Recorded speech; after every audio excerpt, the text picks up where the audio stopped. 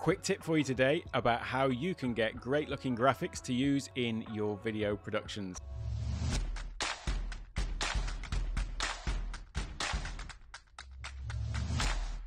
Hello and welcome to Take One Tech. My name is Alec, and today I'm going to share with you a little extract from a full tutorial that I did all about how you can take your Ecamm Live setup from zero to a full production setup with graphics and overlays and all that sort of stuff, and I'll link to that down below and also in the top corner. It's a 4.5 hour tutorial, but I just wanted to share this little tip with you. So I'm going to cut over to that video now, but it's all about stock imagery because there are lots of paid services, like I actually do have an Adobe stock license, and there's other services like Shutterstock and things like that if you want to get images to use in your productions. But this is all about a free service which is called Unsplash, and as you will see, it's a great little service and is free to use for your YouTube videos, so I think it's worth watching. So what I thought we'd do is we'd start with a base image in the background that we're going to build our overlay up over on the top of. If this isn't making sense, don't worry, it will do shortly. So what I wanted to do was find an image to use as a background image. Well, there is, as I say, I use Adobe Stock, which is something where you pay to have access to the Adobe stock footage and stock image, stock music library. There is another service you can use though, which is something called Unsplash.com. I will link to that in the description. There are other services like Canva and things like that. There's a lot of people talk about Canva for making graphics and overlays, but that's a subscription service.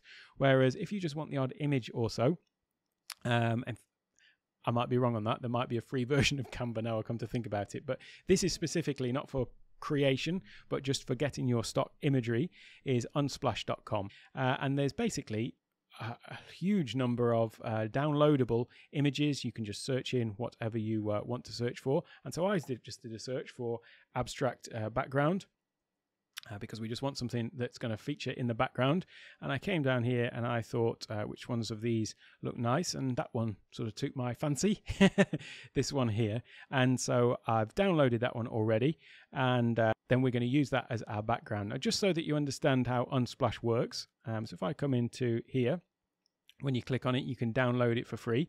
And just so that you're aware of the licensing, because whenever you are using any sort of content that you've downloaded, you can't always just do a search legally, do a search on Google, grab an image and stick it in your presentation on YouTube. Some things are obviously licensed, and you have to be careful about that, specifically with high quality graphic images and also with music. And incidentally, I suppose now might be a good time, speaking of music, to talk about the music that you've got in your creations and your YouTube videos, because if you do have any music, like I featured music at the beginning and at the end, then Epidemic Sound would be the place that I'd recommend to go to get that music. And you know that they've got a huge library of music there, and you can use any of it in your videos to put on YouTube, knowing that you're not going to get any copyright strikes or anything like that.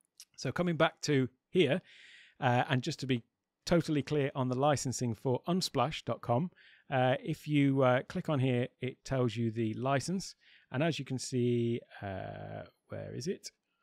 Got the wrong thing highlighted here. So the license is, as it says here, all photos can be downloaded and used for free for commercial and non-commercial purposes, and there's no permission needed, though attribution is appreciated but not necessarily required. So I've linked to the specific image that I've got from here, so that's in the description, so you can go through and if you want any by the same artist, for example, then you can click on here and you can see who that is. Jeremy Bishop on Unsplash. Thank you very much, Jeremy, much appreciated.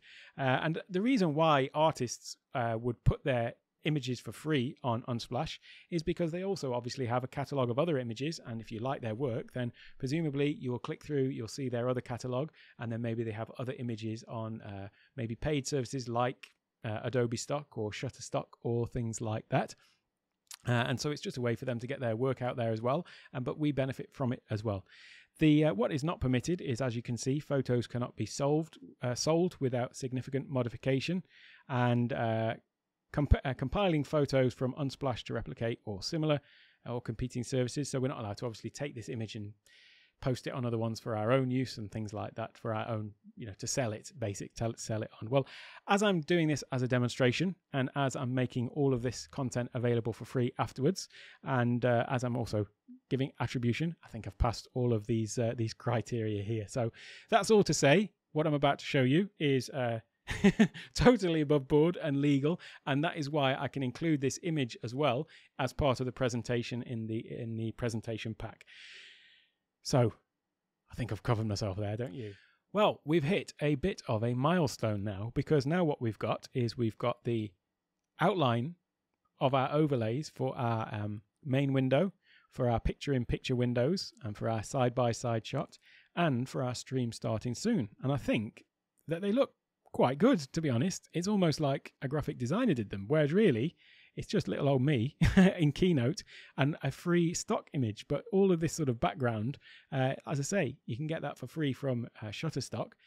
I hope you found that useful, and if you did, then don't forget to go down and like and subscribe and turn on those notifications so that you get alerted anytime I make any new content.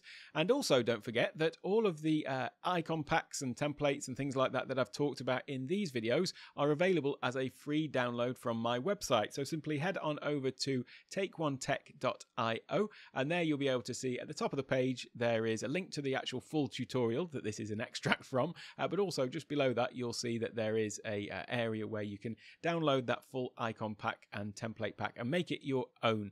So yes, that's the place to go. And also that's the place to go if you want to contact me as well. That's the easiest place. There's a contact page on that website, but also you'll notice just down in the bottom right hand corner there's also a little chat box. You can always get in touch with me that way. Incidentally, if you're not already using it, then this whole video has been produced with Ecamm Live, and it's the my video editor, my video production environment, should I say, of choice. Certainly better than what I was using before OBS, and so yeah, it's highly recommended. It's certainly made my life a lot easier. And yeah, if you head over to takeonetech.io/ecamm, then there you can get a free trial and try it out for yourself and see what all the fuss is about. Well, that's about all for now, but as I said, this is actually an extract from a much larger 4.5-hour tutorial that I did, which will take you from zero to a full production setup in Ecamm Live, including obviously all of the overlays and transitions and things like that, and linking it to your Stream Deck and designing all of your Stream Deck icons and all of that business. Everything that you need to get going with your video production and streaming. So I'll link to that video down below as well, or you can just go and find it on the top of my web page as well.